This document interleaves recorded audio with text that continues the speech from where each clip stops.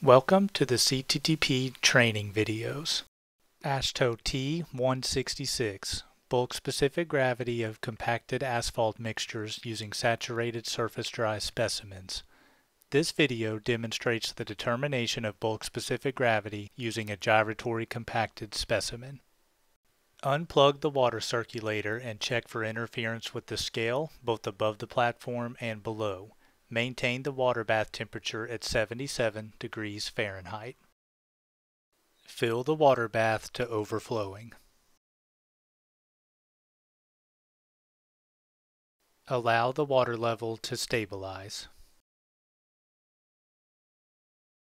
Recently compacted laboratory specimens do not require drying. However, samples that have been exposed to moisture should be dried to a constant mass by oven drying or by vacuum drying according to AASHTO R79.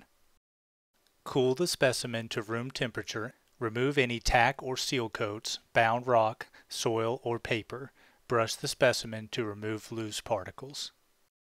Zero the scale and weigh the specimen. Record the dry mass of the specimen.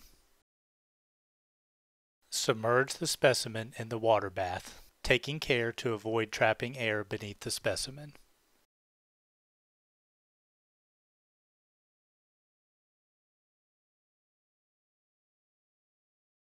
Leave the specimen submerged for 4 minutes.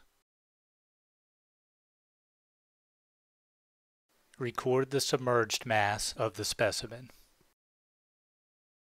Remove the specimen from the water bath.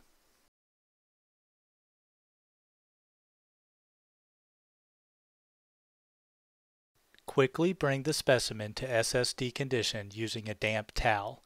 Blot the water from the sides, top, and bottom. Within 15 seconds of removing the specimen from the water bath, zero the scale and weigh the SSD specimen. Record the SSD mass of the specimen. Calculate the bulk specific gravity by dividing the dry mass by the difference between the SSD and submerged mass. Report this value to 3 decimal places. Please visit our website at cttp.org for other training videos and modules.